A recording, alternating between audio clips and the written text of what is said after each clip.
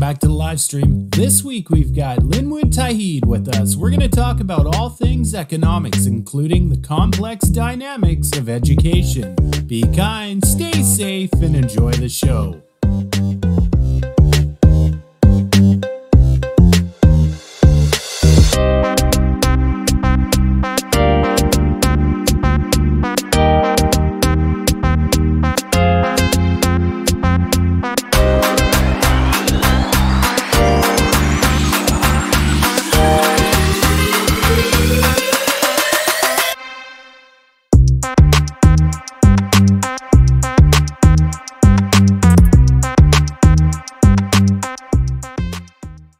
Welcome back to the live stream. It is finally November 2023. We are rolling along.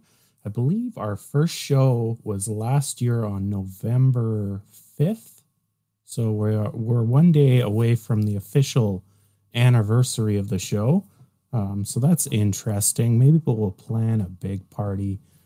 We got Lynn Tauheed on with us today. We're going to talk about all things economics. Guess what? He does system dynamics. You guys know I love system dynamics, so that's going to be a great fit. We've got Mike in the house. We've got Dan in the house. And, of course, we've got Professor Steve Keen. I'll bring on the man, Daniel Sanderson, first. Here he is. Dan, how you doing, buddy? I'm doing exceptionally well today.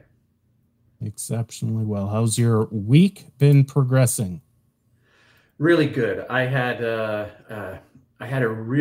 breakthrough. We'll call it a philosophical breakthrough on method, and I'm really excited. It's kind of like a discovery, and all the academics in the room would understand that when something breaks through, and you're excited about the work that must now come forth. So I'm really excited about that with philosophical method.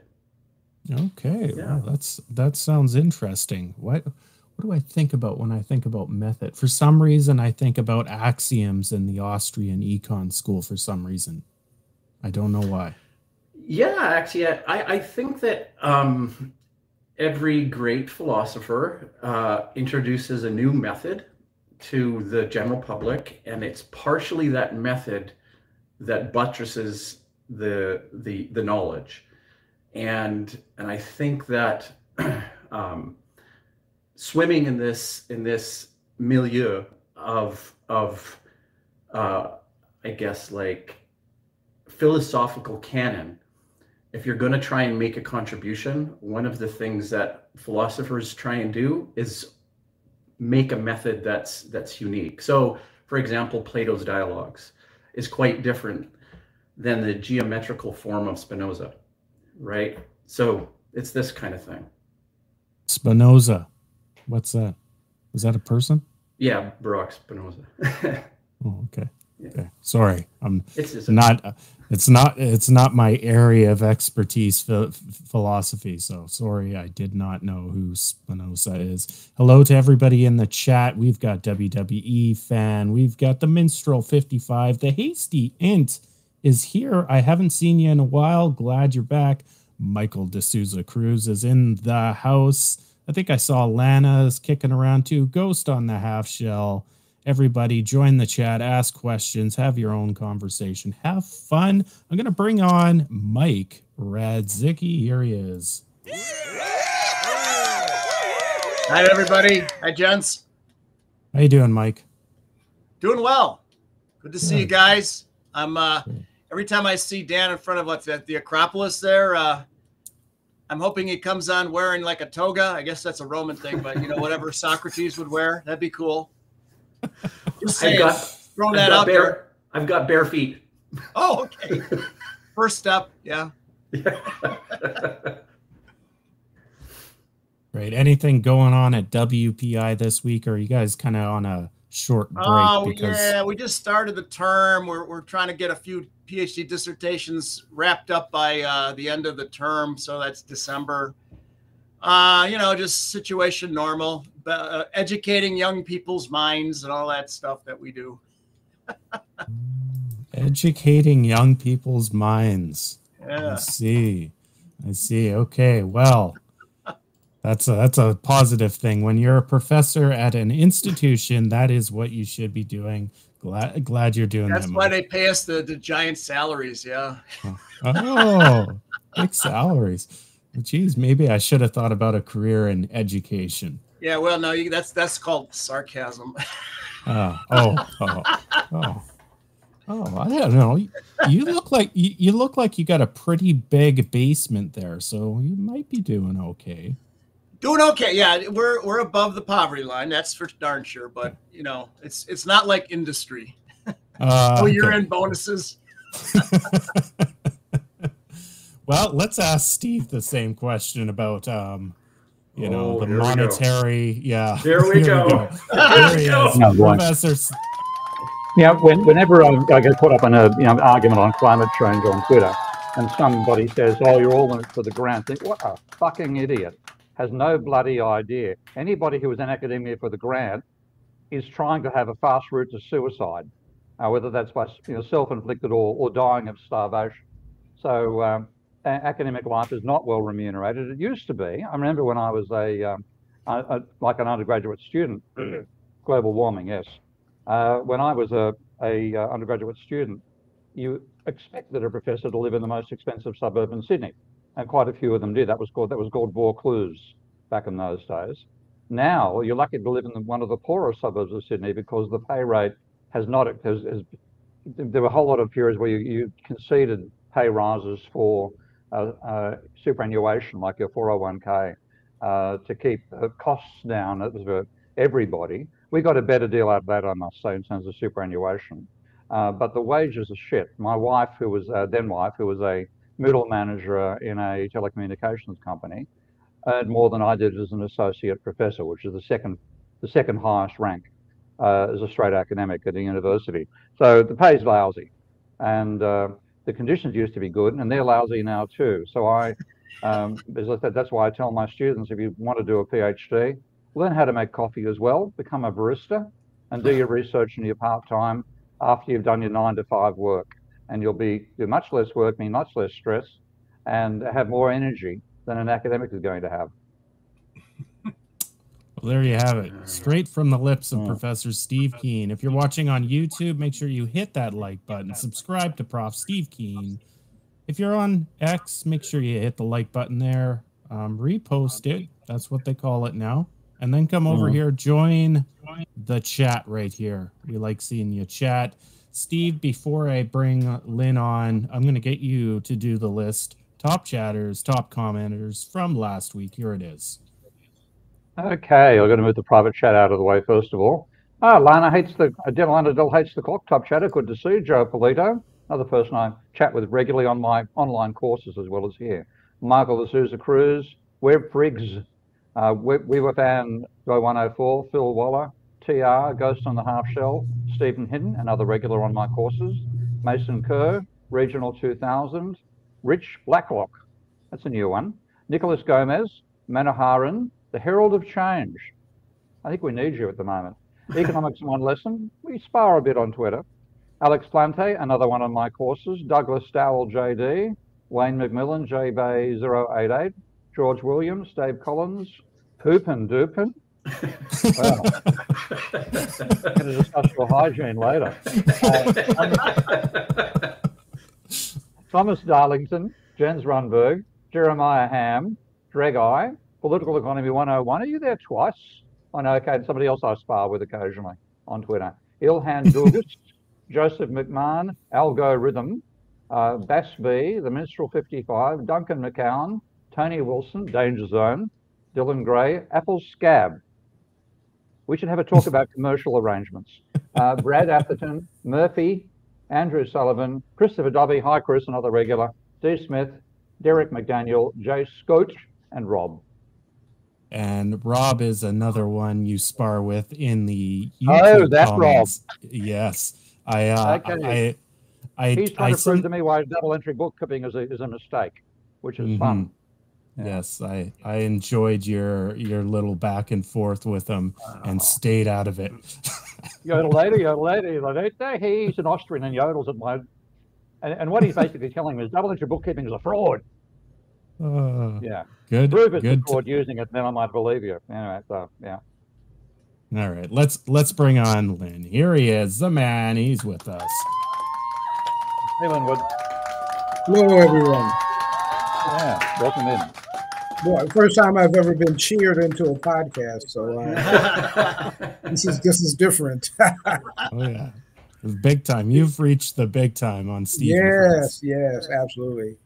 It's wonderful to be here. It's good to be a friend of Steve. Sure. We made it to the big time. Which was the conference we met at? Was it one of the Kansas City conferences? It was one of the Kansas City conferences. It was over 10 years ago. I don't know more exactly. Than 10, mate. More than 10. Yeah, I mean, I think it's close to 20. Close to 2002, maybe. More.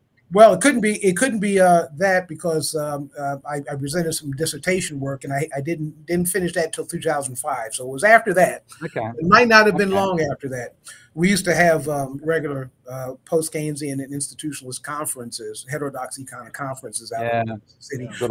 When we had some money. We don't have any money right now, so we haven't done that for it. Yeah, so I was as I said, I was very impressed with your model, and we're going to talk about it a bit today. So it's really showing the subtlety of system dynamics and how, the range of issues you can apply it to is much further than most people think. Yes, absolutely. It is. It's not a universal tool. There's no such thing, but it has wide range. It does. Yeah. So, Lynn, give the audience a chance if they don't know who you are. How did you get into economics? What was your progression through it? Maybe going through the universities. How did you meet Mike? How did you meet Steve? A little bit more on that. Kind of tell us about that. Well, I came into the economics in 1996. Was it? Yeah, 1996. When I live in Kansas City, I decided to come back to school to study economics. I had graduated from UMKC, University of Missouri, Kansas City in '84 with a bachelor's degree in computer science. And I spent 20 years in computer science, including last 11 years, I owned my own software development company here in Kansas City. And during that time, being in business, I was a member and president of the Black Chamber of Commerce here in Kansas City. And I was on the Business and Economic Development Committee. I got interested in economic development and decided to come back to school to study economics. Now, fortunately, I came to UMKC as opposed to other. Yeah, I knew nothing about heterodox economics. I just happened to live here in a place where the department was a heterodox school, and I was interested in economic development. But I'd had some life experiences and so forth. I wasn't just out of high school into college. And '96, I came to school and did some prereqs to get into the doctoral program. I had to take a econ introductory macro and introductory micro, and I didn't, the macro didn't impress me, but it wasn't anything that I felt was problematic. But at the time, we did have some mainstream economists, one of whom taught introductory micro, and he was talking about theory of the firm and talking about how firms set prices. And since I had 11 years business experience, my response was, this is bullshit. but I knew that, now what I didn't know was that what I did with my prices was what business people do, administered prices or market pricing. Exactly. I knew nothing about that. I didn't know the term, but I knew that's what I did. And I didn't do marginal cost pricing. But I persisted. I didn't drop out. I persisted, and then in that fall of '96, I got into Jim Sturgeon's institutional econ class, and I said, okay, this is what I need to know, and I stayed. Okay, and so that's how I got into economics. I began teaching at a community college here. In fact, I'm at that community college today. This office. I was in a conference earlier this morning, and one of my colleagues here let me use her office. So I'm in her office so I didn't have to go far. And at community college here, and then I was teaching here, and then I got an appointment at UMKC after I finished my doctorate there. And I've been there. This is my 20th year at UMKC, so that's how I got into academia. I have a question. Yeah, go, you go first, Dan. Yeah, sure. So I have a question. We were talking off air that you're an institutionalist economist, and I had never heard that before. I never heard that. So is Steve and Mike, or are you all institutionalists? That's what I'm curious about. Well, I know Mike is a post-Keynesian institutionalist, and I would say that maybe I'm also a post-Keynesian institutionalist. I'm a monetary MMT person, right? And I know Steve is as well, and Mike. So we carry those things from post-Keynesianism, but institutionalism is an older tradition, if you will. Yeah. In econ, it's what we would call, and it should be called evolutionary econ, but somebody else has taken that name, unfortunately. But you know, we believe that economies evolve, and economic knowledge should evolve also. You know, what an insight that this is not Adam Smith's economy, so we shouldn't be analyzing it in the same way that Smith would analyze his mercantilism of the time. And so, you know, institutions are important in understanding how economies work, because, as Wesley Mitchell said, institutions standardize behavior. Right. So you don't have to think about the behavior of in the U.S. 330 million individuals, because we don't in many cases we don't act as 330 million individuals. Everybody who goes into a bank for certain things. Deposits, withdrawals, sometimes to rob it, you know, but you know, you don't go into a bank and order, you know, 10 pounds of sirloin steak. So behaviors are patent in institutions, but institutions change over time, and economic theorizing and knowledge about those institutions should change over time as well. Steve, Mike, what about, please comment about how relevant that label of institutional economist is for each of you. Go ahead, Steve, first.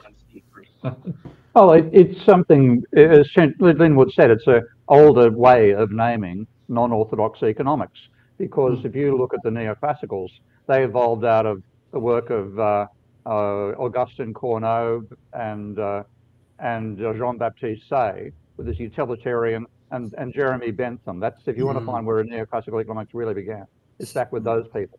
And then what they built was a vision of capitalism as utility maximizing system. Now, Linwood, I love the fact that you had all that experience in business, and I want to talk a lot more about that as we go through today.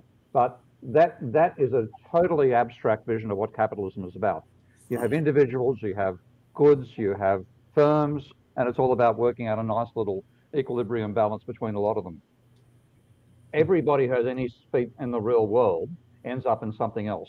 And that means the institutions matter. So if you go back, there's what's called the German historical school, which argued that you have to look at the history and evolution in that sense. Even that's before the word was even around, I think. The institutions shape behavior, and we have a range of institutions interacting with each other and so on. So that became institutional economics. But once the evolution, came through Darwin's work, then people started calling themselves evolutionary economists, again, to distinguish themselves from this abstract vision of a utility maximizing system.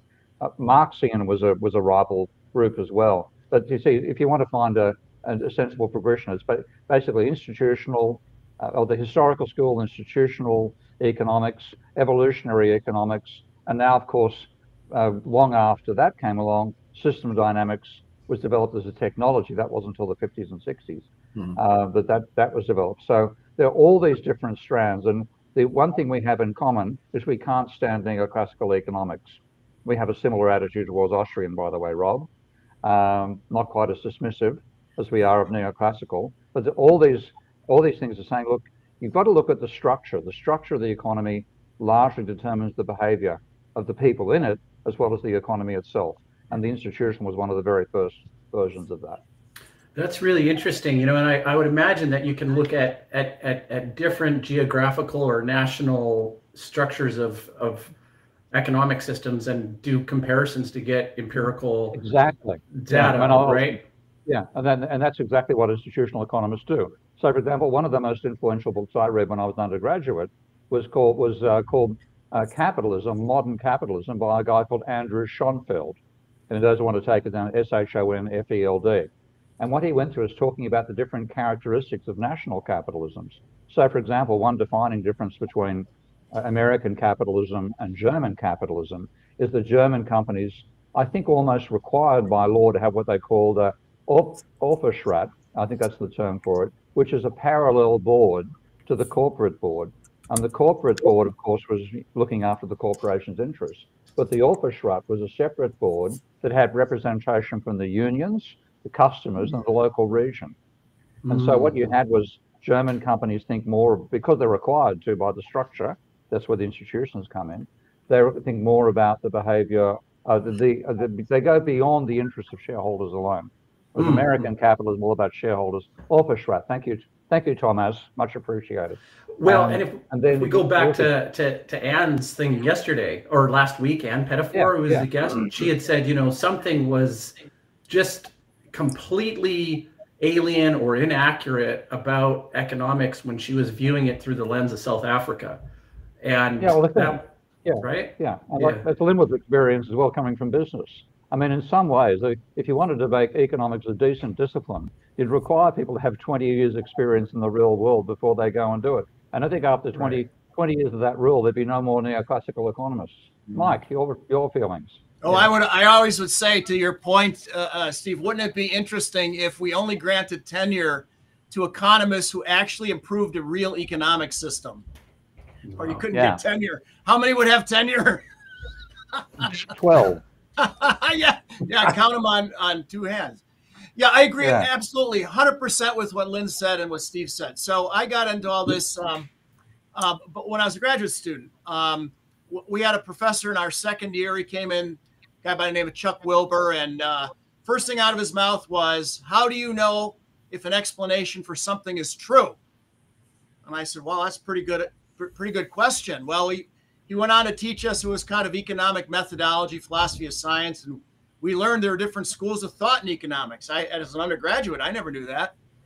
And, sort of the one side of the ledger was the deductive logic folks, the neoclassicals. You start with the laws of the universe, the laws of the economic universe. You start with the mind, you start with logic, and you derive a testable hypothesis that you then go out to the real world and look at some numbers and see if you can statistically validate the theoretical model. Kind of comes from physics. Where the heterodox economists, we learned, go the other way. They use inductive logic. They're detectives at a crime scene or physicians trying to diagnose a disease. There's a problem here, and they're looking for clues. And they use a systems approach. They put the clues together, link them together into a coherent, holistic explanation. If they find generalities, those are real typologies. And if they find generalities in the real types, those are the fundamental principles of economics, the most important of which we were told was circular and cumulative causation from Gunnar Myrdal. Wow. So I then start studying system dynamics kind of by chance, and I'm reading Forster, and he's saying the exact same thing. You use a systems approach, the system evolves, as Lynn said, so there's dynamics. The real typologies are generic structures, and the most important principles of system dynamics are stocks and flows and feedback loops. So I said, wow, the brand of economics that fits system dynamics like a glove and vice versa is institutional economics. And the post-Keynesians kind of hung around with the institutionalists. They had their kind of toes in each swimming pool.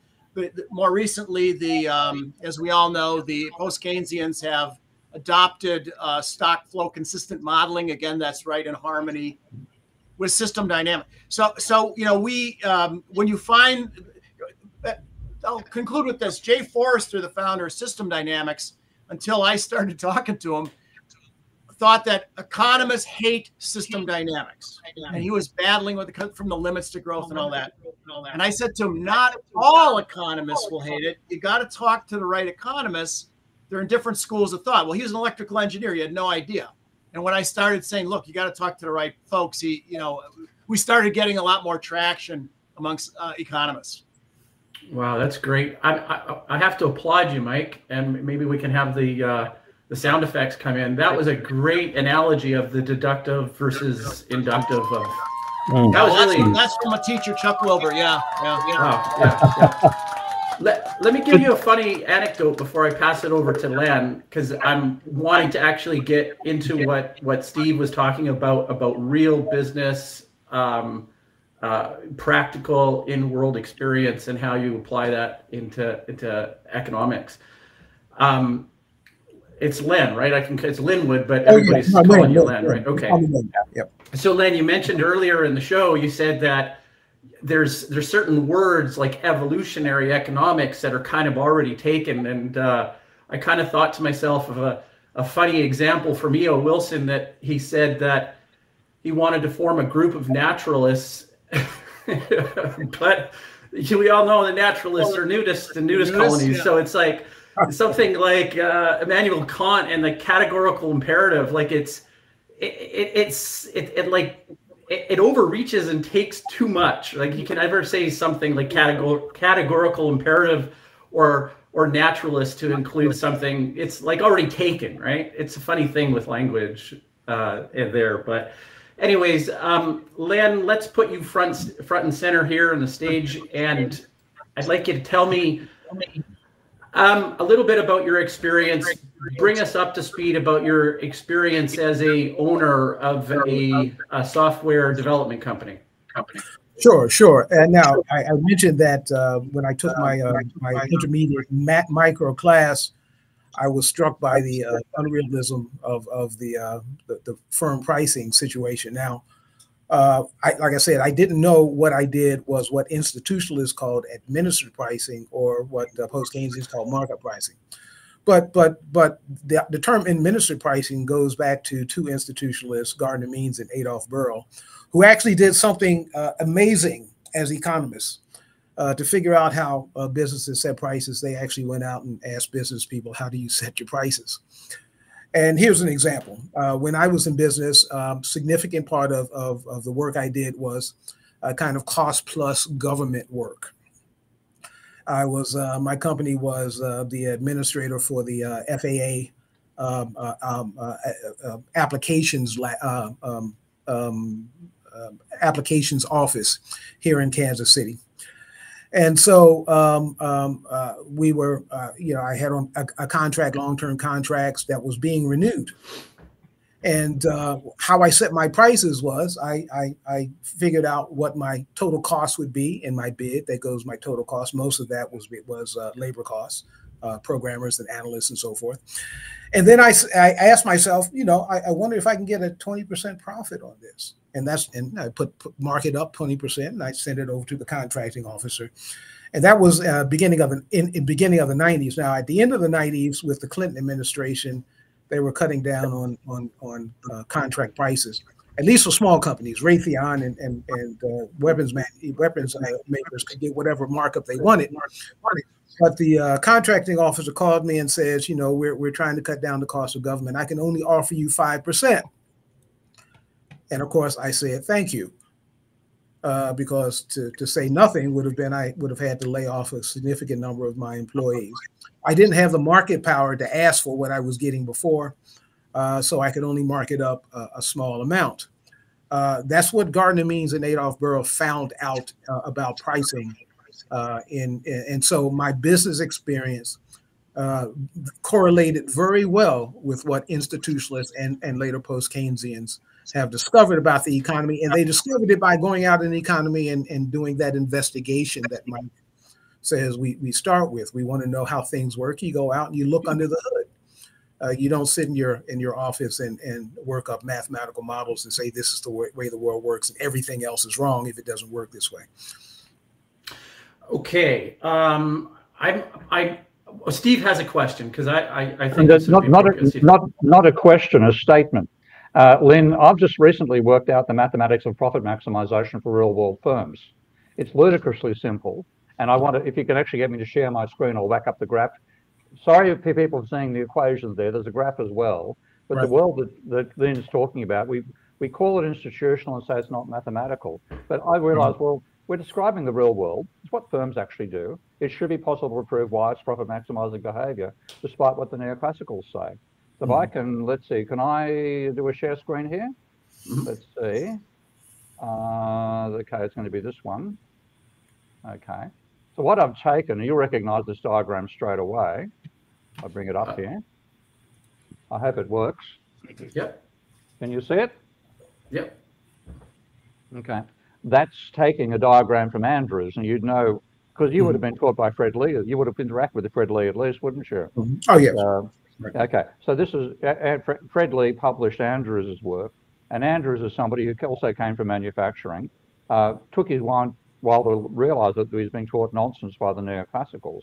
And then he basically said, well, what firms have is a constant average cost. They don't have rising marginal cost. That's nonsense. Firms have continuous, they don't have diminishing marginal productivity, even if they have increasing marginal productivity, but constant makes sense. And therefore you have falling average fixed costs, which is a rectangular hyperbola for that reason. And you add that on, you add variable costs, which are constant on average total cost to get the total cost of the firm. And the firm will then set a target price, which is what you were doing with a 20% markup over what you expect to be your sales level. It's a very different story for software companies, of course, because there's pretty much no average variable cost. It's all fixed cost. But that's what we do. We set a target output level, a target price level. And then what that meant is it's very easy to simply derive what is profit maximizing behavior. And you'll be able to, you can tell probably looking at that straight away, profit maximizing is to reduce your fixed cost per unit. And that means the more you sell, the more you make. So we all compete for market share. And that is sensible behavior. So I've got to write that up and put it into a paper at some point. But the neoclassicals tell us that this is how you profit maximize, assuming rising marginal costs. Only one problem: it doesn't fucking happen in the real world. Yes, and you know, when I teach my students about downward sloping supply curves, you know, I say, well, you know, the example is simple. Go to Walmart. The more socks you buy, the lower the cost of a pair of socks is. That's a downward sloping supply curve. You don't study that, but you can derive it from the curves. You just have to take the left side of the curve as opposed to the right side of the curve. You take the downward sloping portion instead of the upward sloping portion. It exists in the real world, and corporations price their products. This is called volume pricing. You know, big deal. Yeah, and corporations are also. If everybody competes for market share, everybody has more capacity than they need. Nobody reaches. No, market saturation doesn't happen. Pretty much, because firms are all over-investing. You expect to get more of the market than you currently got. Therefore, the level of investment is normally greater than market capacity.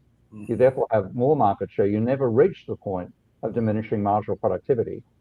So it's a nonsense theory to begin with. If you come from the real world, you can see it's bullshit straight away, which is what you did. But tell us about your firm. What were you developing? What are you programming in? Well, we were programming before on mainframes. Wow.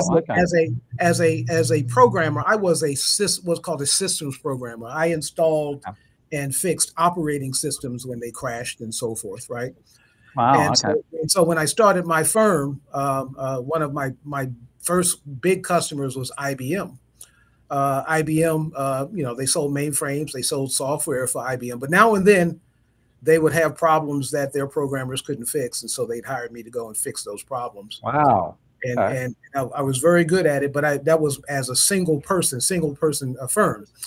And I decided that I wanted to do some bigger things, and in order to do that, I needed more people. So I began bringing in application programmers, people who wrote business systems and so forth. And so we started to do the systems work. I continued on, but we started to do application programming. Grew to 33 employees at one time. So we were growing quite a bit. I was doing well as an individual, but I also, of course, went back to school to study economics because I was interested in community economic development. And I realized that I was doing well, but how does that translate into helping my community do that? So I closed my business and went back to school. I went back to school and studied economics. And out of that experience, you know, I bring some real world experience into the process. And so I've been doing that community economic development work. And my work in education is, I think, part of community economic development. You know, you have to have an educational system that works for you to be smart enough to make things that are going to earn you an income. So it's all I mean, I tell my students, everything is connected to everything else. So this is that cumulative, circular and cumulative causation that Mike mentioned in terms of Murdahl. I teach Murdahl, and what happens in one place affects what happens in other places. But it is definitely, if you're going to affect the economy in any place, you have to change the structures that cause behaviors and cause other kinds of things. So now, you know, my simulation stuff I didn't start out in systems dynamics when I was in business. But I did do some what's called capacity planning work, which is discrete simulation modeling, right? Okay. And so, you know, my degree was in computer science and mathematics, so I was, you know, mathematically oriented to do that. So it didn't scare me, it didn't surprise me that when systems dynamics came along, I, like Mike said, yeah, this will be a good tool. One of the things that I think both Mike and I kind of wrestle with among institutionalists is that institutionalists tend to be adverse to quantitative stuff. They're adverse to the math, and I think that's a mistake. Qualitative analysis is good, but you can't throw away tools and expect to have the right tool when you need it to get the job done. So you have to be quantitative and qualitative, and really there's no separation between the two. But that's another conversation. And so my use of math and Mike's use of math in terms of systems dynamics is, Mike, I adopt Mike's term, institutional dynamics. Yeah. we want to know what the institutional dynamics of things are going on, and systems dynamics is a way of modeling that. You know, Steve, your Minsky program, of course, we met before Minsky when you were using VisSim, which was more of a an electrical engineering, I guess, use of the software I use mostly, which is VinSim, going back to Forrester, but it's all based in that Forrester milieu. Yeah. Oh yeah, Forrester is our big daddy, without a doubt. Absolutely. And I mean, it's an interesting thing. We all have a background in mathematics, but when I went to university, I wanted to do economics and engineering, and there was no such combination. So I did law instead. So I did an arts law degree, which meant I could do the economics and the mathematics in the arts degree, which is sort of a generic, you know, pick whatever you like out of all the courses at the university. And I'm so glad I did that, because learning the so-called mathematics by the economists, I was horrified at how simplistic the shit was. Yeah. And you know, same sort of I remember sitting in the lecture theatre. I've mentioned this story a few times, but I was they started the quantitative lectures in the second term of the 3-term system. Well, at this stage, I'd done one full term of pure and applied mathematics, and we had really quite a brilliant teacher of pure mathematics. Pain in the ass teaching me applied, which is a great pity, but the guy teaching pure mathematics, calculus, now all the calculus, mainly the algebra, but calculus ideas as well. And his idea was you start from first principles.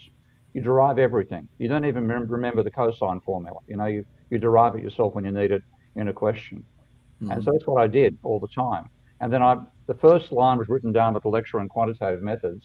And the next line he wrote, I went, there's got to be at least 5 steps between that and that. I worked out there were 7 before he wrote the next line down. And on it went. That was the average. So they were learning their mathematics, skipping 7 lines of logic at each point.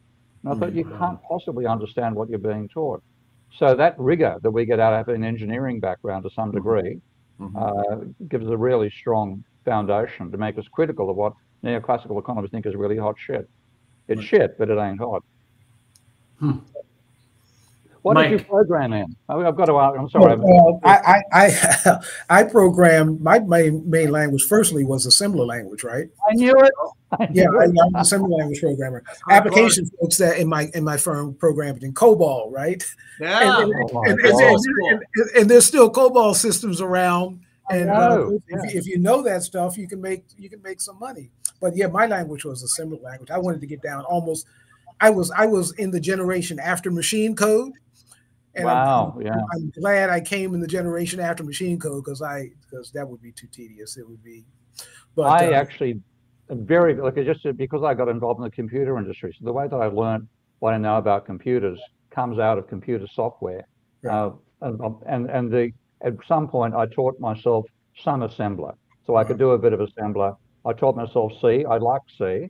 I tried to learn C++ and I hated it because it's got two conflicting philosophies. You've got functional programming tied in with object oriented, which is a real mess. Yeah.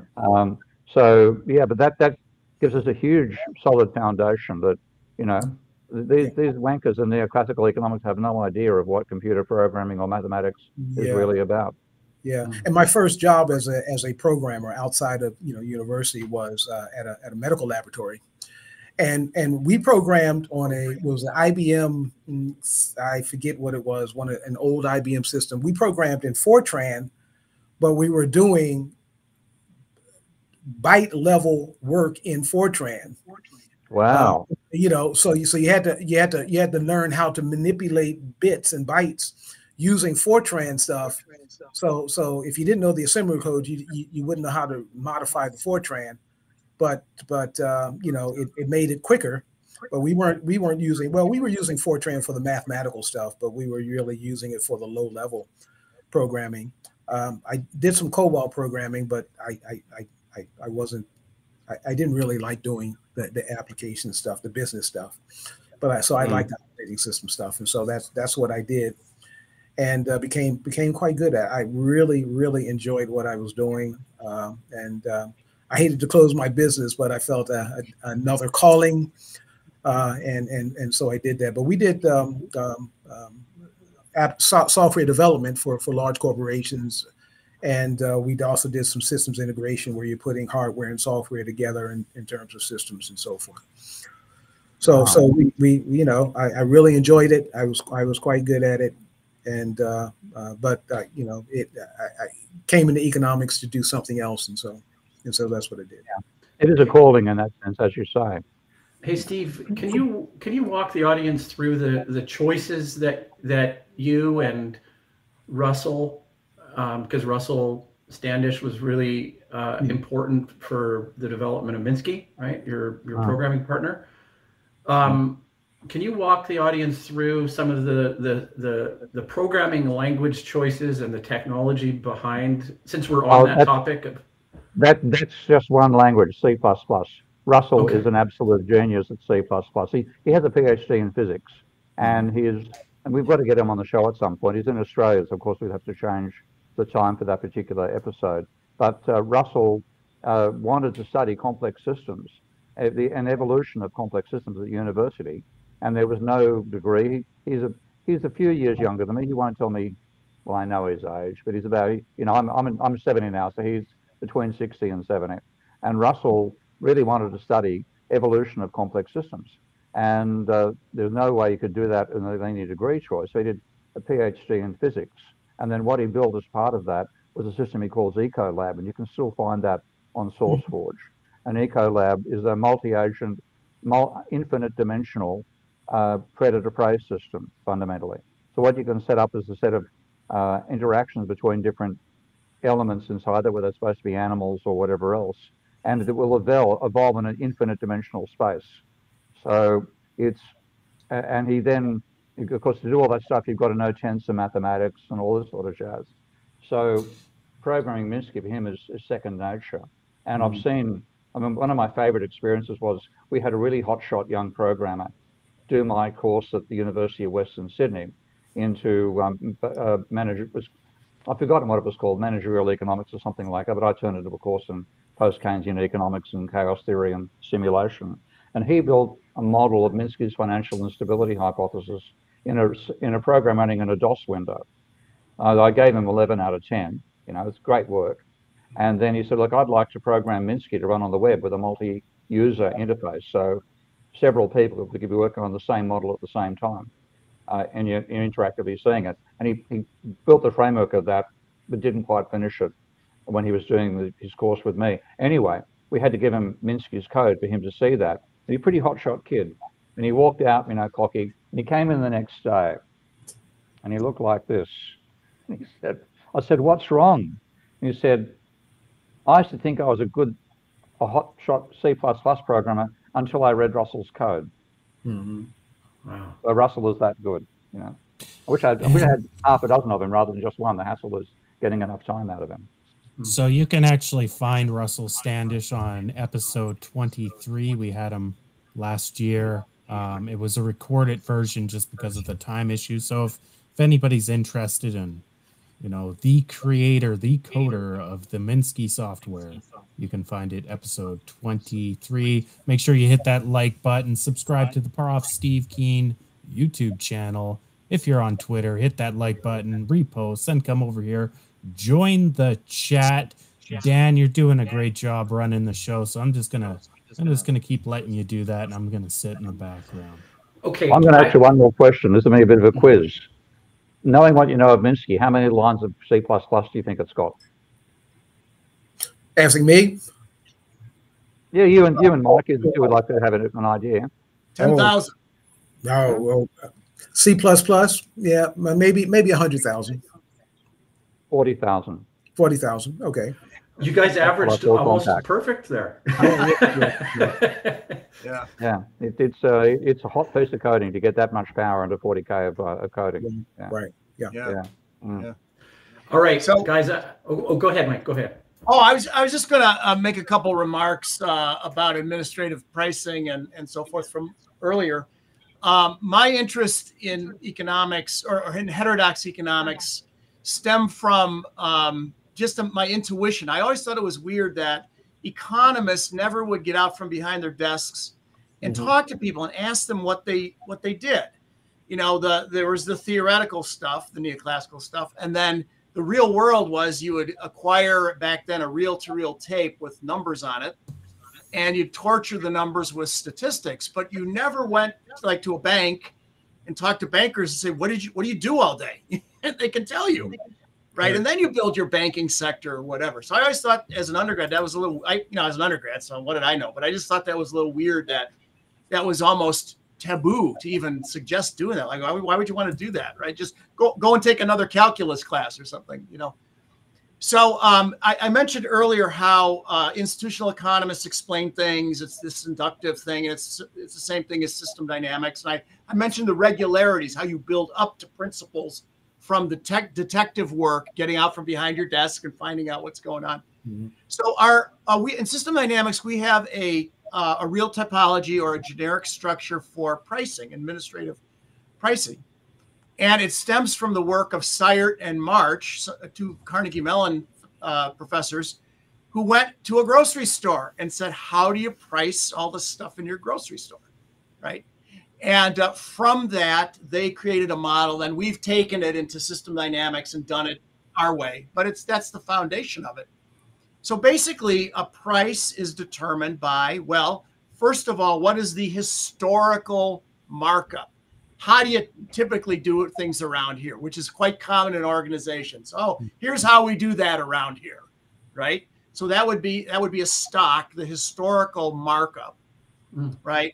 And then you would have your unit costs, and now we get into the accounting stuff, you know, your labor costs and your fixed costs spread over per unit and all that stuff.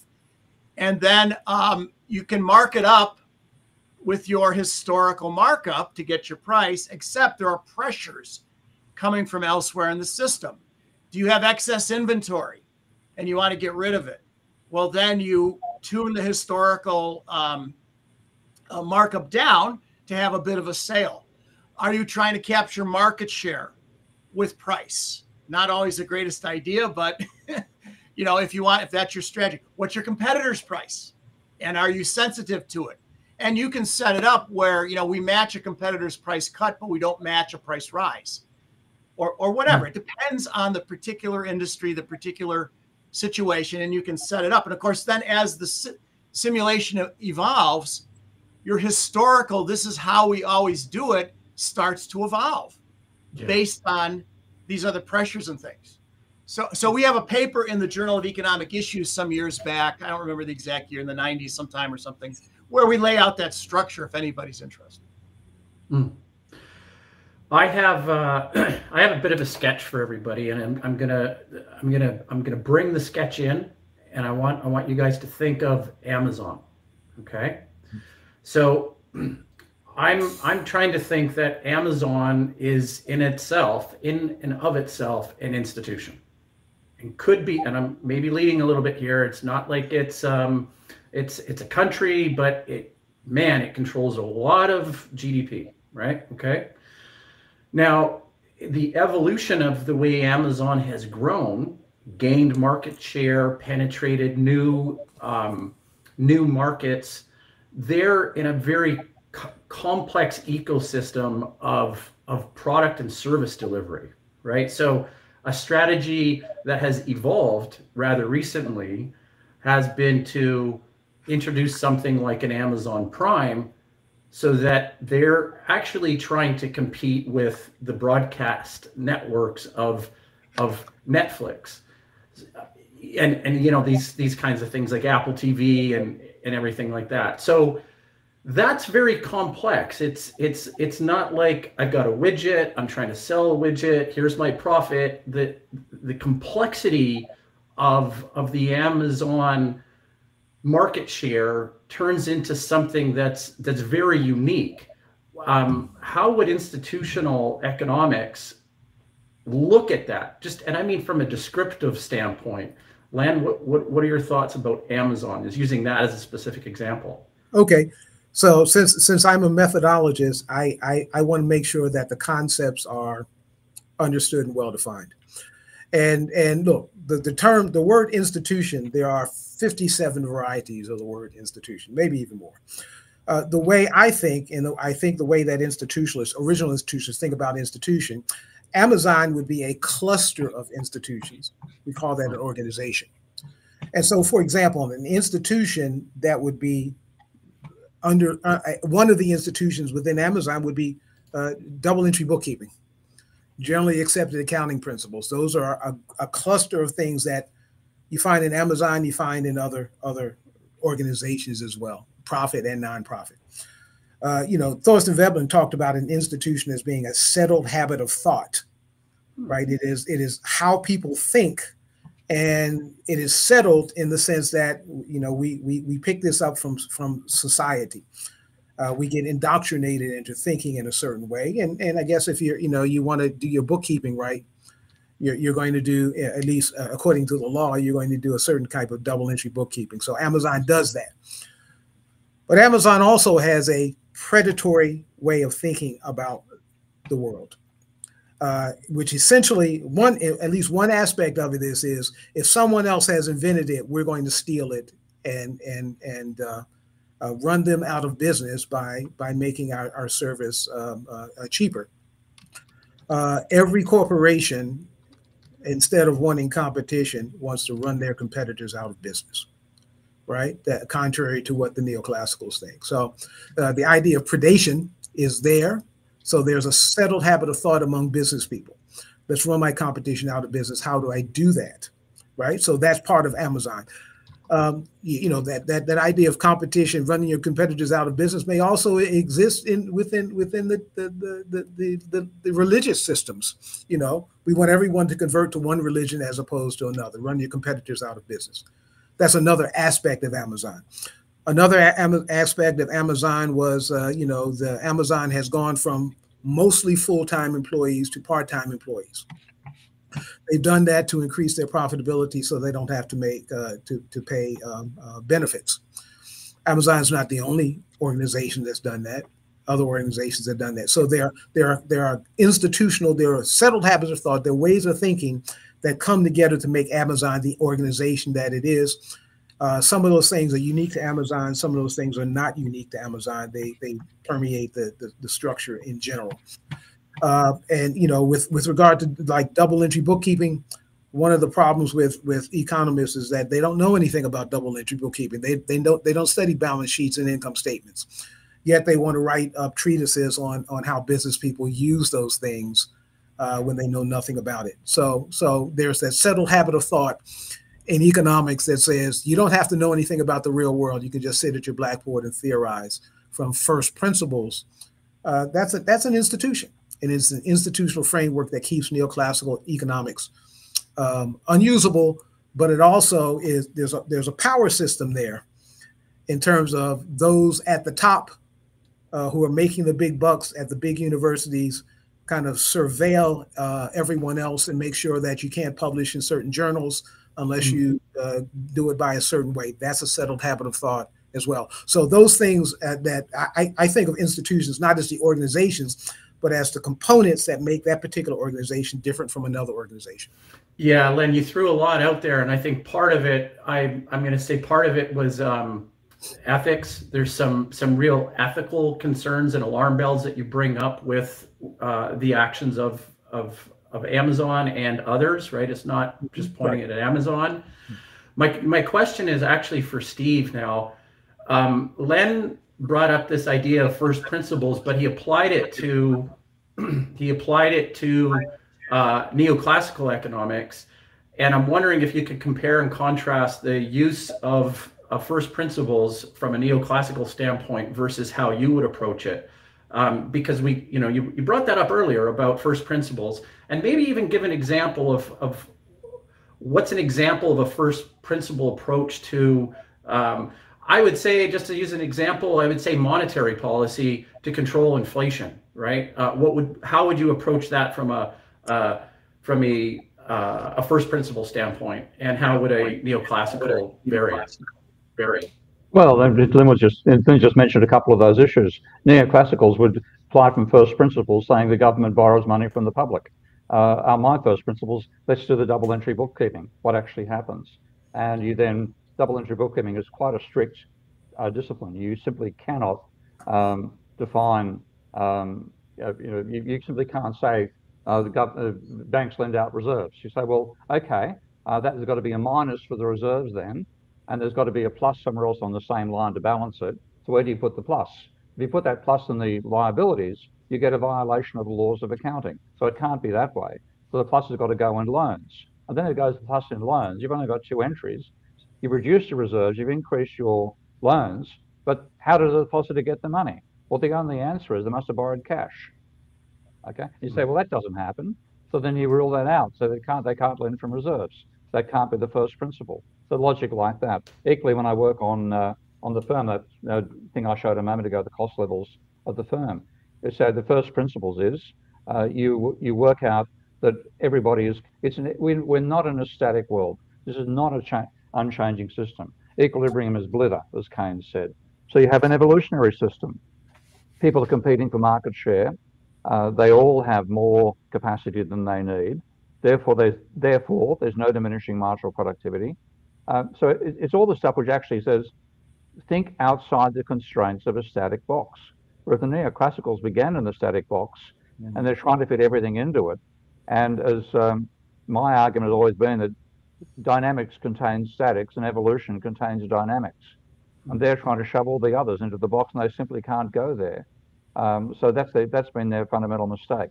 Other first principles I've showed you can derive Minsky's financial instability hypothesis from three definitions: the wage to share of GDP, the employment rate, and the private debt ratio. And I can derive Minsky from that. So your first principles, you have, the neoclassical have been searching for first principles under the light that they first shone, which is Marshall's idea of diminishing marginal productivity. And they're never going to find it because that light is outside the park in which we live. What are your thoughts, Mike? So just real quick, I did put a link or a citation in the comments on YouTube and in the streaming platform here. There is a paper by Rogelio Oliva, John Sturman, and some others, where they did build a system dynamics model of Amazon and fit it to Amazon data and what have you. Certainly, it's not the only way to do it or the definitive way, but there is a model that, how would a system dynamicist do it? There's at least one example of that if anyone is interested. When you go the neoclassical route, the Descartes route, starting with logic and work your way down to the real world, testable hypotheses, you're looking for laws of the universe, like the law of gravity, while you're looking for the law of supply and demand, or the law of diminishing marginal productivity and what have you. And so by the very nature of when you're doing that, when you're trying to do economics like physics, you are trying to get away from all the institutional detail, the detail of time and place. The law has to be universal. The same thing is in 1929 as in 1979, right? And the cultural context and what have you, that no good. That's irrelevant, right? Whereas in system dynamics, institutional economics, it's just the opposite. We're on the ground and we're trying to find out why is whatever happening now, right? And we're not bound by things deemed legitimate by the economics profession, but we look wherever, if it's the educational system that's involved, we bring that into the analysis and what have you, right? And then we, either traditionally institutional economists would kind of mentally simulate the evolution, or look back in time and say, here's how the shoemaking profession went from, a cobbler that learned how to do everything to a mass production type of situation. Whereas we have now the luxury with computers to simulate the structure of the system. All right, Len, I'm going to actually try and move the conversation forward a little bit. I'd like you to tell the audience what you're working on and what the next year has in store for you. What's the focus here? Well, something I've been working on for over 20 years is something I call critical institutionalism, which is a kind of a combination of original institutionalism and critical realism. I was as a student here at UMKC, we have an interdisciplinary Ph.D. program. And so my first discipline, my primary discipline was economics, but my secondary discipline was social sciences. And professors in the social science component, one of them was a social theorist. And so he taught us a philosophy of social science, not social theorist, he was social philosopher, philosophy of social science. And he was a very well-accomplished critical realist in the tradition of Roy Bhaskar and so forth. And I found, now, original institutionalism has its foundation, its philosophical foundation in the work of John Dewey. And that comes about because both Thorstein Veblen and John Dewey were students of Charles Sanders Peirce, the developer of what we call pragmatism. So they come out of that pragmatist line. When we were doing critical realism here, I found lots of commonality between critical realism and pragmatism. And so I started to think about how I would think about combining those two items together to create an idea of how I would model evolutionary change. How do things change? How do institutions change? But institutions you have components. And so in my work, I have what we would call resource structure, which is something that Marxists are interested in, right? The distribution of resources. I have a cultural system and its components, which is something that original institutionalists are very concerned about. There was a mention in the chat about anthropology. Well, one of the first articles that Veblen wrote was, "Why is economics not an evolutionary science?" And he starts out by talking about how anthropology should change the way we do economics. Economic systems are different in different places, and anthropologists know that because they study those things. There is no universal way of doing anything, particularly distribution of the rewards of resources. But there's also the psychology. There are people in economic systems, and while the idea of human agency is very foundational to psychologists, neoclassicals have an agent in their system, but their agents are idiots. And so, if you really want to know about, if you really want to study what agents do, you have to, think about what real psychologists know about agents, not about what Jeremy Bentham said about what psychology is. So you have to use 21st century psychology instead of 18th century psychology. And so you combine those things together into I think a way of understanding why, how, and why people do the things they do. And I call that critical institutionalism. One of the exercises that I'm doing with my institutional class now is we're going through an institutional analysis of buying a house in Missouri, in the state of Missouri. And there are 22 steps. There's a website that delineates the 22 steps that you have to go through to actually get a house bought and sold, starting with the offer, ending with the closing, and getting the keys. Those 22 steps were not in place 100 years ago. Most of those steps were not there, but they came into place to prevent people from defrauding the system. So, for example, you go through a title search because it's possible for someone to pretend to sell a house that they don't own. And if you're the buyer of that house and you've given up your financial resource, some money into that process, then at the end of you get the keys, but you find out that it was a stolen house.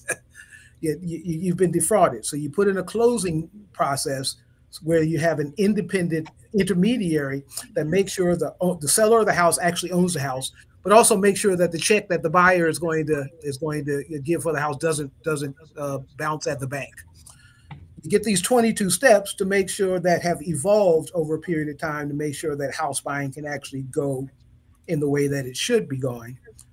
One of the things that happened in the 2008 crisis is that many of those steps were eliminated out of the house buying process. So you got a lot of fraudulent mortgages. But that's another story. But anyway, that system of house buying, those steps are transactions between various people, buyer and seller and buyer and agent and so forth, that have evolved. And my critical institutionalist model is a way of modeling each of those transactions, where you have resources, you have the cultural system, the legal system, contract law, other kinds of things, but you also have human agents that have agency, that have intentions, that want to do things. Sometimes those things are they want to defraud the buyer or the seller in that process. And you have systems that are intended to stop that. That usually work, but you know, if you have a crime, an opportunity to commit a crime, somebody's going to figure out a way to get around it and get that crime committed. So that's what I'm working on now in terms of methodology. All of that work is connected back to an understanding of community economic development. It's a tool to use in community economic development, which is my ultimate research project. How do we build communities, wealth in communities, and how do we build particularly communities that historically have been discriminated against and have not, and there's a wealth gap there. What do we need to do to move that process forward so that we can eliminate at least the effects of the discrimination, if not the discrimination itself? Mike, this, by the way, just pardon me, just jumping in. Is there a formal structure to this? Yes. There are two papers that are in the Journal of Economic Issues on critical institutionalism, part 1 and part 2, that I think is 2008 in the JEI, that I work out the logic. This comes from my dissertation, but it was actually work that I did before I even came back to school, when I was, doing some community and development stuff in the community before I became an academic. So it ties to that real world experience to try to get an understanding of how would you model these things, including my creating a systems dynamics model of a particular situation. And one of the things that it became necessary to have a method of modeling for me in education was that there are over 100 different variables or factors that have been researched in terms of why there are differential outcomes in education. I wanted to create a model, but I didn't want to create a model with 100 different variables. So I had to figure out, what do I leave out of my model? What's not essential in the particular situation that I'm trying to model? And I needed a method to figure out what things to leave in and what things to keep in. And critical institutionalism was what I developed in my dissertation work to help me develop the model that would make some sense in a particular situation. No model is good for everything. So as the situation changes, you have to change your model. The model I did was kindergarten students. Lots of things in terms of education are not applicable to kindergarten students. You know, you don't ask, why do kindergarten students not know calculus? Well, you know, it's not applicable, or why they can't do physics or they don't have a chemistry lab. If a school doesn't have a chemistry lab, they still should be able to teach their kindergartners how to read.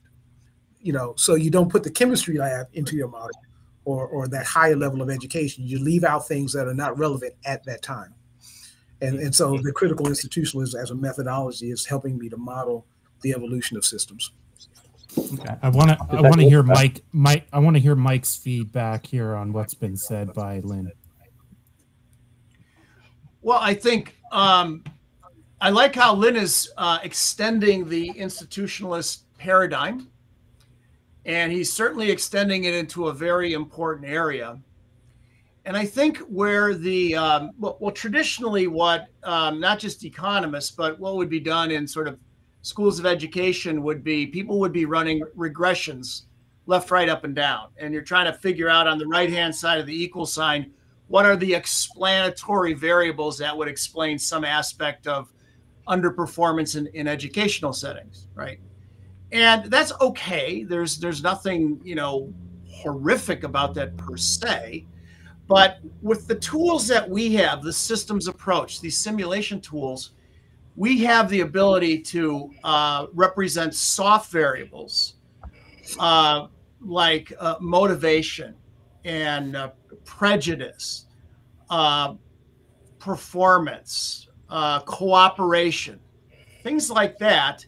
And the feedback structures that we try to identify can serve to eliminate some of these things or often reinforce these kinds of things. So then the question is, and this I think isn't entirely consistent with institutional economics, is how do you change the institutions? How do you redesign the airplane so that the performance improves? Do you need to sever a feedback loop? Do you have to add a governing negative feedback loop to control something? This sort of thing, reverse a positive loop in the other direction.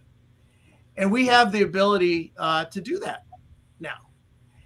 It takes boldness and courage to do these sorts of models, though. It really does.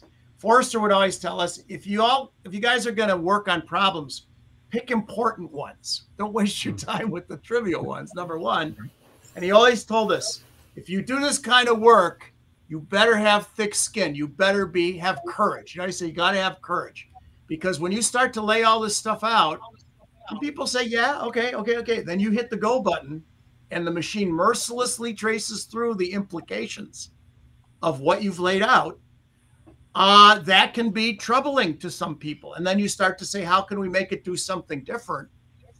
How do we redesign the airplane? And a lot of times we find in system dynamics the following. This is what I'll give you a corporate example. You go around the corporation and you ask people, what do you do? So you're out from behind your desks, and people can tell you what they do in the accounting department, the finance department, the shop floor, marketing, sales, all that stuff. They do it every day, all day. They can tell you what they do. And you can write equations representing that, right? We find in system dynamics, almost invariably at each place in the system, what people are doing makes perfect sense. It's not crazy. It's not irrational, anything like that. They are well compensated for doing whatever they're doing. Everybody's happy with, yes, this person is doing. But when you hook all that stuff together, you get a terrible holistic outcome. So now try to get somebody who's been successful and well compensated from doing X to stop doing X and start doing Y, because it'll improve the overall system, right? That requires leadership. That requires, we think, gaming, getting people who didn't build the model to understand the model or where this is coming from. Like, why do you want me to, I've been doing this for 15 years this way, and I get a giant bonus at the end of the year. I'm doing this well. Why do you want me to do the opposite or something completely different? I don't get it. Then you get the resistance, right? So it's tricky business, and you have to have courage, and you have to have leadership in order to make the change. Otherwise, we're just doing academic artwork. Look at my elegant model here. Let us, praise my brilliance for this mathematical edifice I've built. But if you want to change the real system, that's the tricky part. And you got to pick the big problems and have courage. Yeah, you have to be able to change those settled habits of thought. Those habits have to change. You betcha. You know, it's not about replacing the people and having them do the same thing that old people did. It's going to end up with the same result. You have to change what people do, which means you have to change how they think about what they're doing. That's right. Look, I've had a couple of interesting examples on that front. I worked with a guy who was selling cycles in commercial property in Perth in Western Australia. And what he found was these quite severe cycles, boom and bust cycles. And he asked me to do a model of it. I've forgotten what I did the model. I think I did it in difference equations in MathCAD a long, long time ago. And what I showed was the time lags actually generated the cycles. And the best way to reduce the cycles was to increase the time lag, slow down how fast you approve something. And what that meant was you didn't react as rapidly to small changes in the system. So you stabilized the commercial cycle. You weren't as nimble. Yeah, you counterintuitive. If you want to cut the cycles out, a neoclassical thing, get to equilibrium rapidly. If you model it dynamically, slow it down. Interesting. And muted, Ty, we're gonna. Sorry, I'm muted. Sorry, I apologize. If anybody's got. I'm mediocre today. I've had some bad ones, Lynn. Anybody has some questions in the chat, make sure you put @Lynn or whatever, and I can tag those and bookmark them, and we can actually address them on the show. I know I'm sitting with a bunch of academics right now, but there are stupid questions. So if there's stupid questions, I'm not going to put them up on the screen. So make sure they're relatively intelligible questions. Lynn, I have to get you to do the top chatter, top commenter list from last week. It requires you reading a bunch of names that are extremely hard to read. Okay. I think at this point, I'll let Dan give you the inspirational speech on how you should deliver it, and then we'll let you go ahead with it. Okay. Dan? All right, Lynn. The only words of wisdom that I can offer you are to commit wholeheartedly to the names. So it's like whatever pops up first, just embrace it and go quick, but do it with confidence, my friend. Do it with confidence. That's the opposite of what Steve advised this company, was to slow down, not to run headlong into chaos, but we'll see how it works. Okay, all right. We will go from a third order lag just down to a first order lag. So here it is, top chatters, commenters from last week. Go ahead, Lynn. Okay, Lana Del. Well, I test the clock. Joe Polito, Michael De Souza Cruz, Web Freaks, WWE fan 10%, Phil Waller, TR, Ghost on the Half Shell, Stephen Hinton, Mason Kerr, Regional 2000, Rich Blacklock, Nicholas Gomez, Manoharan. The Herald of Change, Economics is in one lesson, Alex Plant, Douglas Dowell JD, Wayne McMillan, J Bay 088, George Williams, Dave Collins, Poopin' Doopin. Okay. Thomas Garlington, Jens Runberg, Jeremiah Ham, Drake, Political Economy 101. I know that one. Ilhan Dugas, Joseph McMahon, Algorithm, Bass B, The Minstrel 55, Duncan McCowan, Tony Wilson, Danger Zone, Dylan Gray, Apple Scrab, Brad Atherton, Murphy, Andrew Sullivan, Christopher Doobie, D. Smith, Derek McMillan, Jack Desat, and Rob or Roe. Hey, I didn't get you guys already. All right. Every week the list is longer. Yes. Yeah. We are going to get we're going to get to a point where I'm going to have to adjust that strategy and maybe just pick the best chatters instead of all of them as we grow. But we'll see how that goes. That's a good problem to have for the show, right? More and more. It is rather. So. Yeah. Then can you just tell me, pardon me diving in, try you follow up. Are you doing a lot of work with system dynamics modeling these days as well? These days? You're using ISIM, yeah. Yeah, I am. I've got some. I usually start out with well, as an intermediate, what's called causal loop modeling, right? And I create my causal loop models from what systems dynamics is called public elicitation. You hold meetings. You go out to a group. You ask them things about their life, about the problems they're having, and so forth. And you try to get down into the details of what they're doing. Mike has said this. You create a causal loop model, and then the next step is to figure out what the stocks and flows are in that model, because you want to create a systems dynamics model. So I'm doing a lot of elicitation work now in my community development work. I actually have a process that came out of the critical institutionalism that we hold what we call forums. The first is a current state forum. Then we do a visioning forum, and then we do resources or vision into action type of situation. We do strategic planning. A lot of that work comes from, slipped my mind,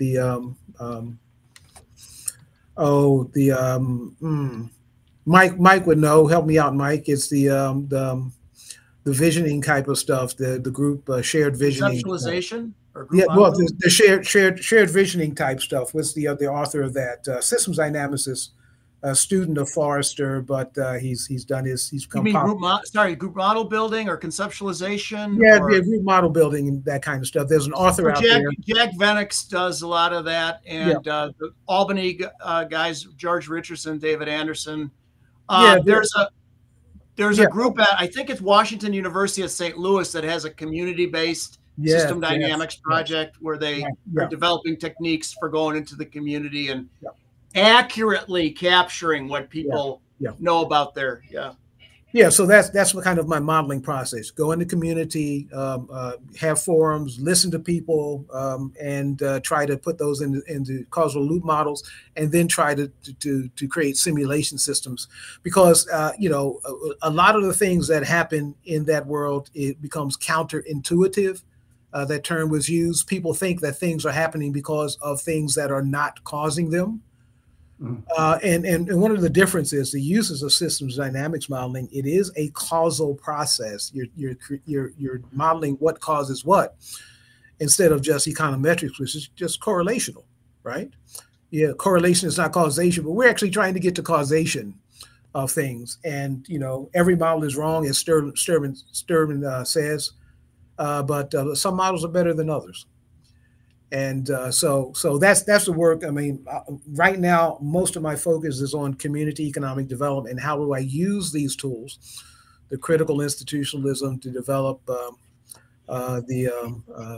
process of of elicitation, and how we go through our forums and so forth to create a model that you now bring that back to community and say, hey, this problem is being caused by this. And then you have to get them to accept it and want to change, which is so if I could leap in here. So think about that, what Lynn is doing, and I'm assuming you're teaching your students how to do it, or at least pointing them that direction. How many econ students are taught to get out from behind your desk and get out in the field and find out what the hell is going on? None. In our program, lots of them, right? Yeah, well, in your program, but I mean that's a heterodox. In general, no. Look. Econ students in standard programs, they use data. They use data created by others. They don't create their own data. And then they never look at the data. They simply run through, some whiz-bang regression program without looking at the distribution of the data, without thinking about the data generating function, without even figuring out whether the data is truthful or not. And what I mean is, because you do a survey with someone and you ask them a question doesn't mean that they give you a truthful answer. And some of the answers in some of the data sets that I use are contradictory. Mm-hmm. And you have to figure out, well, that person, the people who gave this answer, for example, one of the data sets that I used is called the Early Childhood Longitudinal Study. It's a study that started in 1998. I used the kindergarten section of that. And they asked teachers, what level of expectation do you have for your students? Almost all the teachers say we have high expectations, some very high expectations. You look at the performance of their students, they're not responding to high expectations, because teachers have been taught that's the way you answer that question. I mean, what teacher is going to answer, I have low expectations for my students? Right. So they're lying. And so you have to go into the data and see if you can find something that will actually give you an indication of their expectations as opposed to what they say.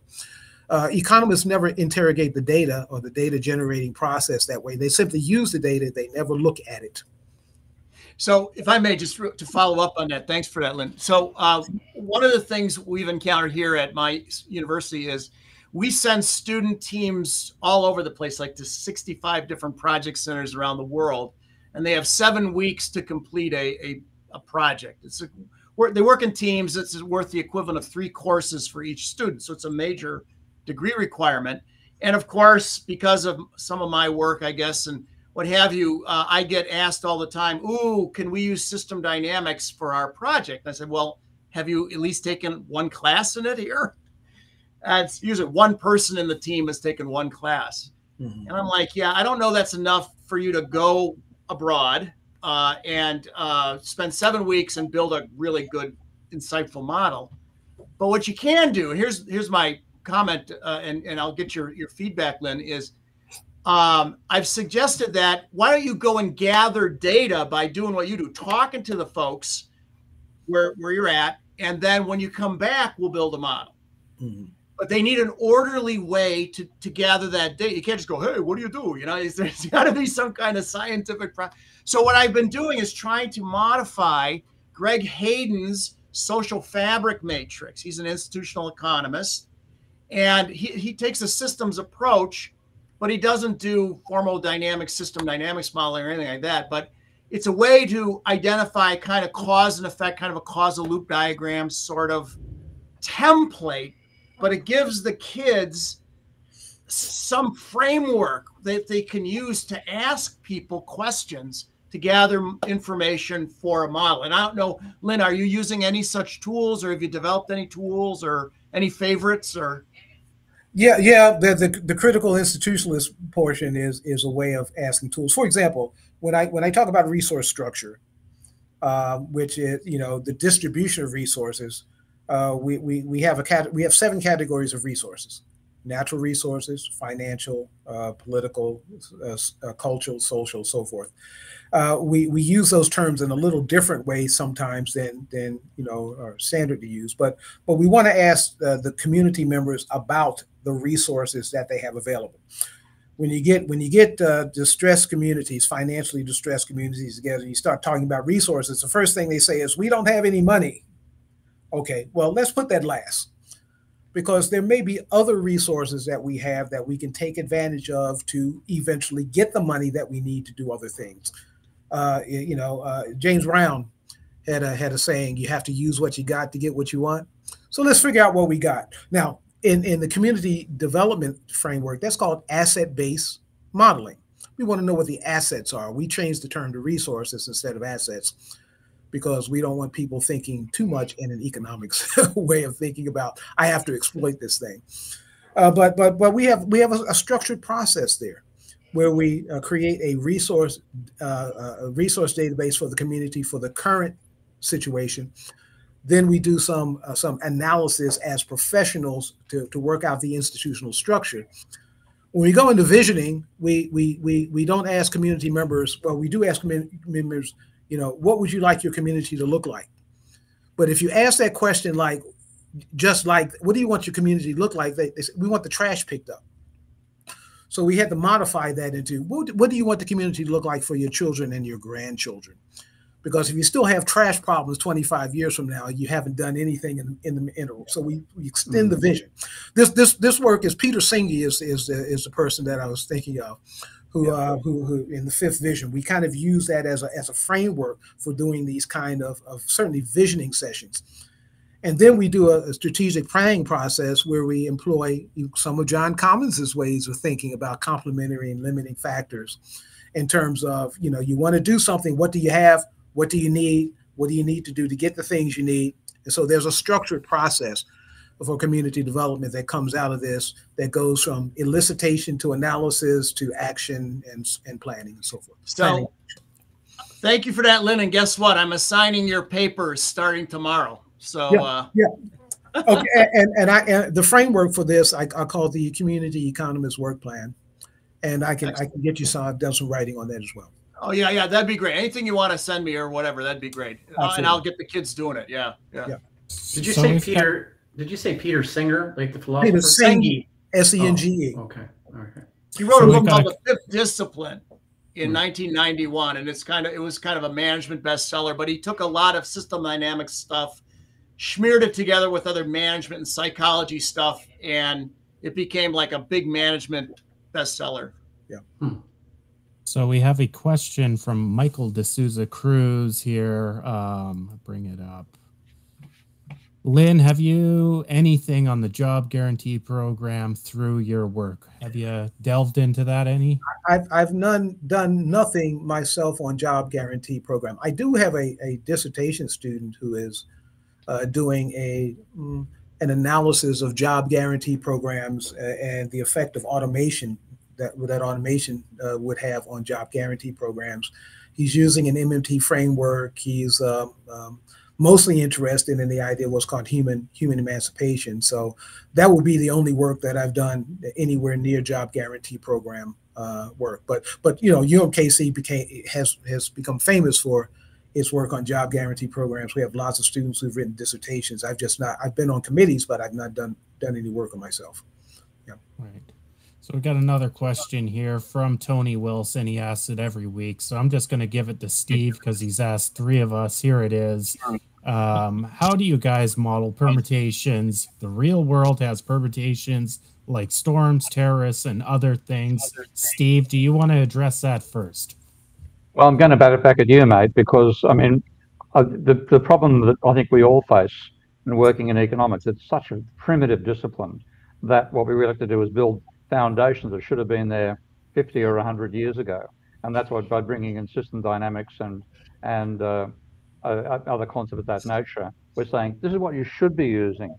General equilibrium, perfect competition. Oh, for Christ's sake, get back. And so I've wasted a huge amount of my life. And I've lost numerous brain cells by trying to educate neoclassical economics, or by trying to tell other people don't be fooled by them. So I would love to be bringing that sort of stuff in, but I haven't done it. Now, one somebody who has done that is a bloke with a tie in this presentation here, who did, because, yes, that's right, you type, because the Minsky does not yet, Minsky doesn't yet have stochastic elements to it. I could bring in like a Poisson's distribution or a Gaussian distribution toolkit. We haven't done that yet. We're getting the deterministic modeling right first. So that meant that it would be very hard to model something stochastic or with perturbations. And this little bloke down here used not one but two Lorenz cycle models with different rates of sampling to generate a pseudo random number generator inside Minsky. So tell us about that, Ty. Okay, I can tell you about it. So like you said, Minsky doesn't have any stochastic features. So I had built a pandemic model. Now, the hard and fast rule in system dynamics, and Mike, you can correct me if I'm wrong, but we don't want to include the noise. We want to see the general structure of the system just to get, basic insights from it. But I wanted to create a simulation that a politician or a policymaker could make. So I needed days in this pandemic model when infections were lower than the day before, but it didn't necessarily mean we were cresting the curve. So I wanted some stochastic feature.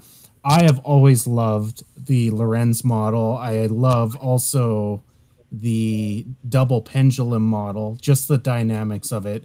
You got to be a real big geek like me to like looking at a graph. And I'm not even talking the double pendulum where you actually see the two pendulums. I just like looking at the spirals on the graph and the numbers myself, but that's another story. So anyways, I decided actually it's 3 Lorenz systems I employed in this model. One was for deaths, because deaths are random. No, you can have a percent of people that are likely to die when they get ventilated, but ultimately there is a randomness to it. I had randomness for the infection rate and one other variable. And really my goal was not to add noise, but to have a simulation where there are random events that happen, just like economic shocks, that may change your policy decisions on a given day. And if you respond to those stochastic effects prematurely, or you're not responding to them, that has an effect on the system moving forward. So that was my reasoning behind it. Now, a few years ago, when I took that model to a lot of system dynamic groups, I was, of course, criticized for it because I was introducing noise in the model. But I think that's something that you should present to a policymaker, because that's something they're going to encounter in the real world. So that's why I added it. And I love adding cool math shit like that. Thanks for putting me on the spot, Steve. You're welcome, mate. Yeah, it is something which we need to include, like Tony's talking about in designs of plans. You'll have a set of eddies will happen that change the dynamics. You'll have a wind gust coming in. You'll go through an air pocket, etc., etc. And that means you've got to have those random elements as part of what you try to control. We would love to be including the stuff you're talking about, Tony. The thing is, economics is so primitive, they're not even at the stage of having causal models. And that's what we're trying to bring is the causal side, first of all. So it's an enormous frustration to me that I have to give you a sort of fob-off answer. But that's how bad economics is. Right now, sorry, I'll let you go ahead, Lynn. Yes, I am kind of, this has kind of been the last area in my kind of engineering venture, is exploring proportional integral derivative controls. So right now I'm on the MATLAB website, kind of really homing that in, because I want to have proper parameter adjustments for my large economic model. That's not going to actually cause an integration error. And right now my model has a lot of if then or else statements, and I've had to really optimize my parameters to make that model run. If I go ahead and do, let's say, a lever change, let's say an interest rate change by the central bank, there are points in the different business cycles where it actually causes my model to crash. So yeah, I'm myself am personally kind of doing that in my last little venture of learning the system. Lynn, go ahead. Sorry. Yeah, there were two components of that question that I think maybe can bring a different point of view as well. There was 2 perturbations, right? Storms and terrorism. Well, meteorologists study storms.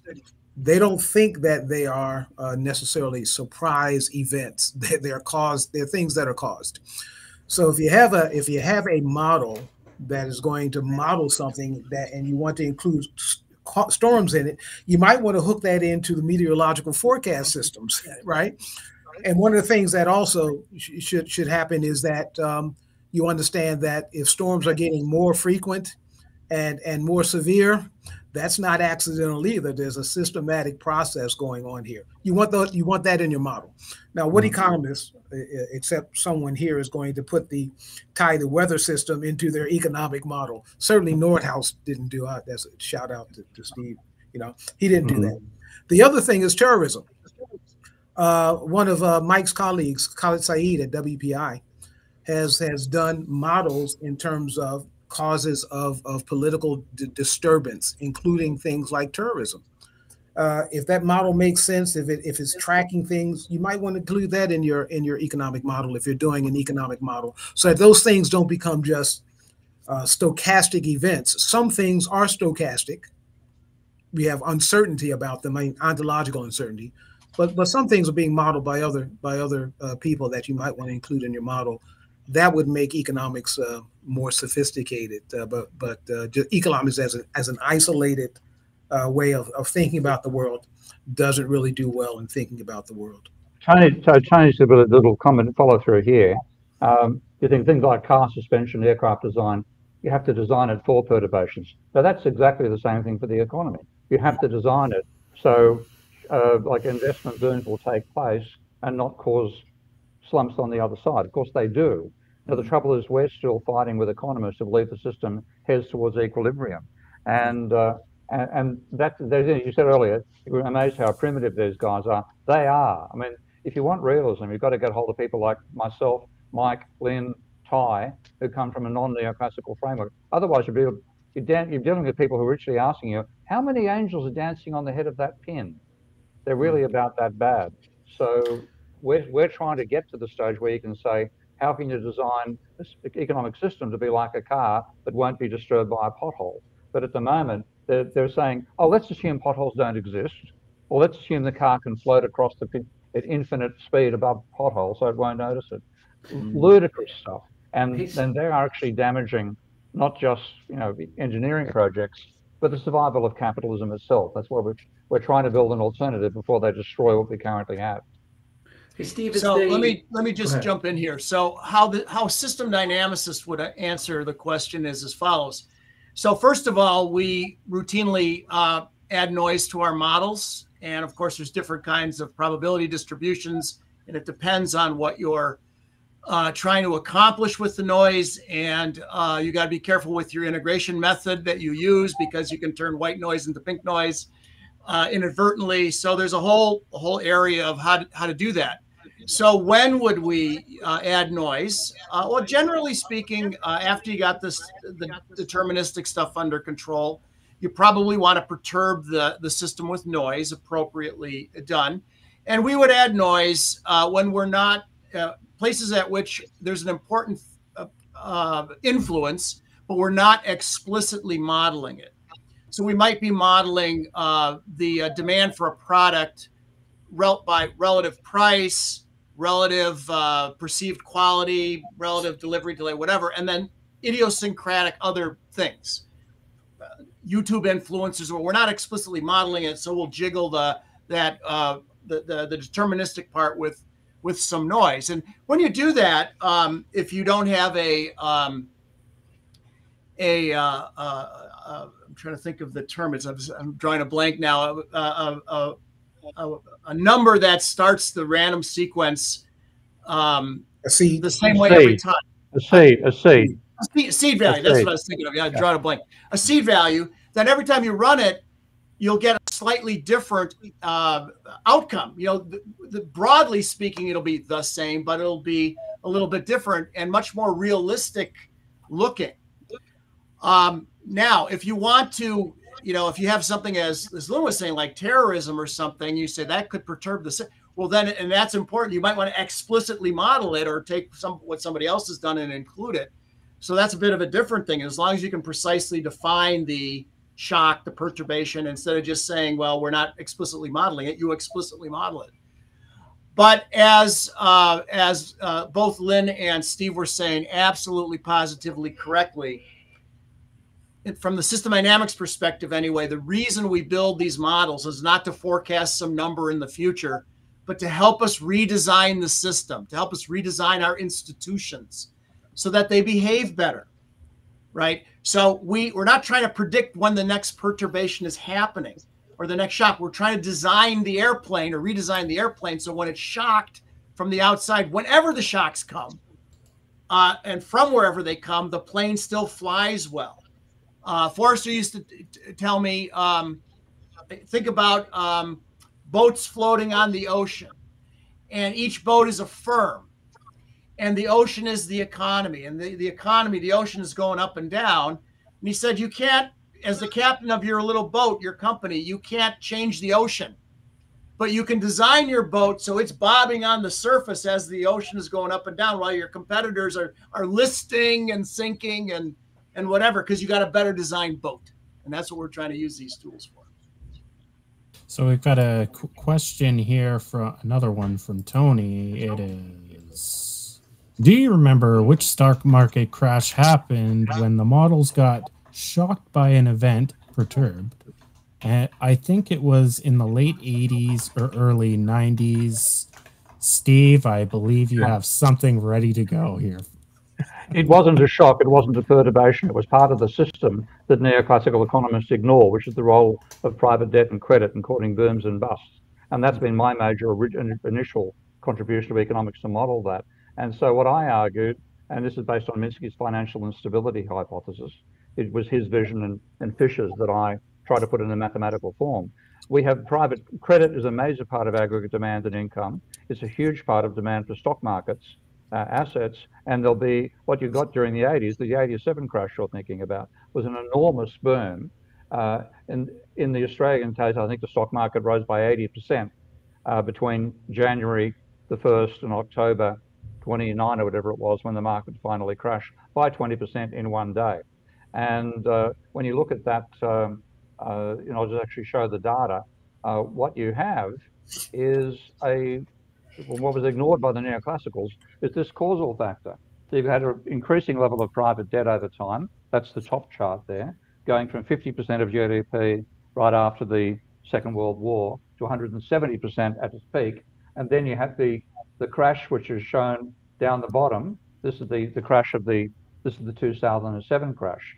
So it went from credit being 15% of GDP to -5. But if you go back to when the crash occurred that I'm talking about, the stock market crash back in 87, you had a declining credit event there as well. Not as severe, didn't from not as high a boom to not as low as a slump, but that's what the major trigger that caused that financial crisis back in 87. So that's where it comes back to the causal issue. Mainstream economics leaves out enormously important causal factors in the real world. We're trying to bring them in. At the moment, that's more important than random events. Was the 87, was that long-term capital management? Was that the trigger? That was in the 90s. That was the 90s. There was a stock market bubble. I mean, I actually had the great pleasure of giving my first presentation for my master's thesis the day after the stock market crash in 87. And it was before the internet, but there was I've forgotten what, Lynn, you probably know, there was another system that existed before the internet, sort of like a dial-up modem system, where you could get access. It was actually run in the background behind television screens. Teletype. Yeah. I think I know. I don't remember the name of that system. Yeah, but there was yeah. It was a parallel feed done on television signals to transmit data, and then if you had the right software or approach, you could actually access that. So I managed to download the stock market data for 87 and show the bubble that had occurred in the 87 stock market boom. And then similar, Australia was actually worse. Well, literally, as I said, an 80% rise in the market in 10 months. Now that's just, and a lot of this stuff is debt finance as well, margin debt. I'm actually working on that right now for the book I'm writing. So all this stuff is non-mainstream because they say debt doesn't matter.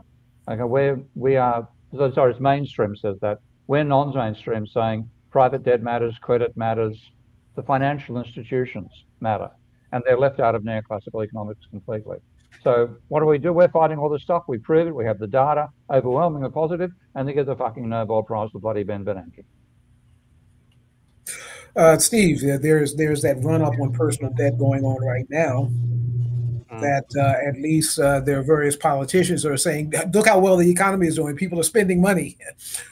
They're using their credit cards, and so that's not. I think actually that's where I've got to concede to Warren at the moment, Warren Mosler, because the scale of deficit spending in America is still quite high. Apparently, I haven't checked it carefully, but apparently it's running at about 8% of GDP, and that's such a high level of fiat money creation, which itself also adds to aggregate demand. That's under overwhelming any negative side from the credit point of view. But credit still seems to be quite positive as well. And like Ghost and a Half still says, isn't credit fundamental to economics? Yes. But you try telling a neoclassical economist that, you'll say, you suffer from money illusion. Bad boy, we're going to fail you. Why don't you go to sociology? I'm still a little bit leery on the thesis of aggregate demand from interest income on treasuries, depending on where the treasuries are. If they're now in the States, it's 25% foreign owned. A huge part is in the financial sector. So how much are they spending on consumption versus a household?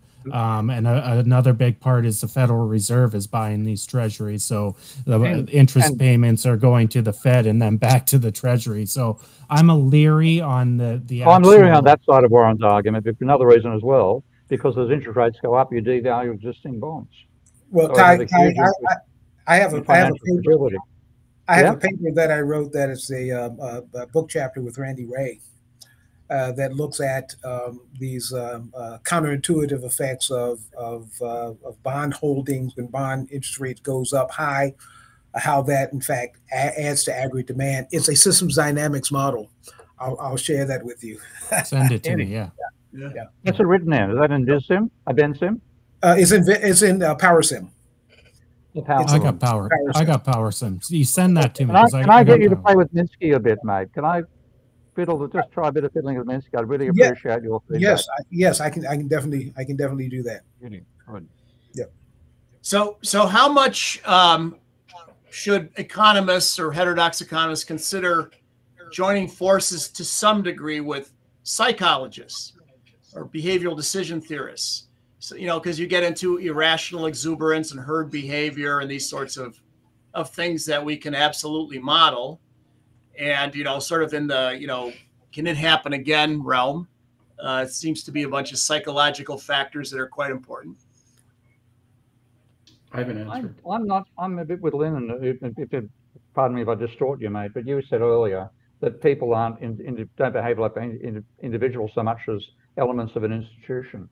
And what you get out of this, we have a huge amount of herd behavior. It isn't individual psychology, it's herd behavior. And that's when I model Minsky's financial instability hypothesis. I simply have, capitalists invest more as the rate of profit goes up, workers get better wages as the employment rate goes up, et cetera, and that alone is enough. So I think we really don't need to worry about the individual level of behavior for quite some time. What we do need to worry about is feedback, again, amongst people that generates herd behavior. Yeah, the quintessential group of individualists are adolescents. They want to go their own way, and they all dress the same. So it's, you can't get away from. We're social animals, right? Yeah. And the herd matters. So we're actually modeling the herd fundamentally. Yeah. I like Lynn's earlier point about asking somebody in the community about something, and then he used the example of garbage, but then taking it one step further and saying, okay, let's project that out for a period of 5 years. What would you like to see it? And I think at aggregate, it's going to, there's going to be a lot of similarities in the system, like you say, but it's worthwhile, and it'd be worthwhile to see how, like political systems or changes or realities of economic systems actually change the 5-year trajectories of where they would like to see some sort of outcome. That would be, I would say, where you would, I guess, bring in the psychology. Well, I think 5 years is not far enough. We put it out 25 years because we're wanting them to think about their children. As 5 years is probably not long enough for someone to not think about their problems, but think about the future generation. Generational time frame, yeah. I get that, Lynn, but I think the issue is that I would say keep that as well as the 5 year. I think one of the problems that happens on the left is that it's so focused on multi-generational that they forget that there's some high percentage of every American or citizen is living on a paycheck to paycheck sort of situation. And so from a psychology standpoint, how do you capture this agent-based trying to make change from within yourself, right? So I'm going to set a 5-year plan to be able to achieve something, right? And then you're kind of hitting those generational like demographics. Like if I'm in my I'm approaching 50, but then it'll change at 55, it'll change at 60, it'll change as we kind of go through a system. So I would urge you to say capture multiple. So like the 5-year and then the generational, but don't do just the generational in a vacuum. Yeah, well, let me be clear. The visioning is set out generationally, but the planning is you have to plan to do something today, tomorrow, the next day to get to that generational change.